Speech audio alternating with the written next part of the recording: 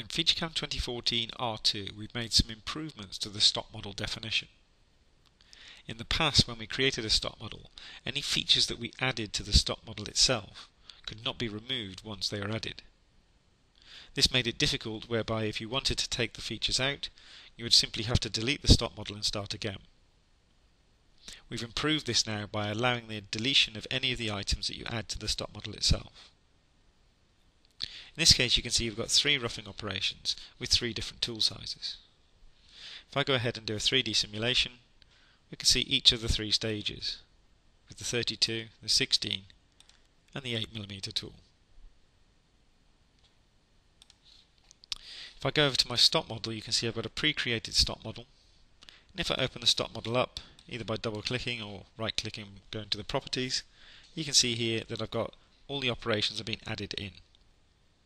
I may use this last operation for something like referencing a finishing operation, but in this case I don't want to add it in, and in fact it's been added by mistake. So to remove it is quite straightforward now. I can select the feature I want to remove, or the operation I want to remove, and then just simply press this new delete button. You'll now notice it appears under the list of available operations.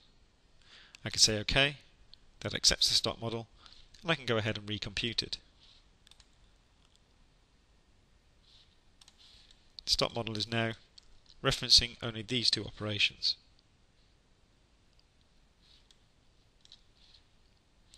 If I go back into the stock model itself, back into the properties, I can add the operation back just by simply pressing the plus key. However, we have to be careful as to which operations are using each stage of the stock model itself.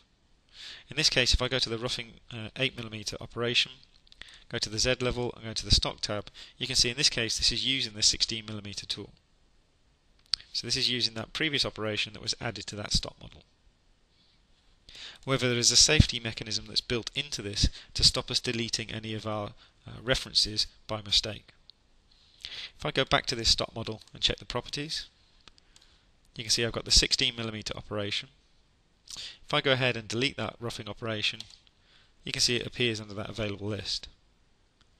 However, if I say OK, I get a warning and it tells me that the stock model operation cannot be deleted because it is either based on the base stock or has been used by a feature.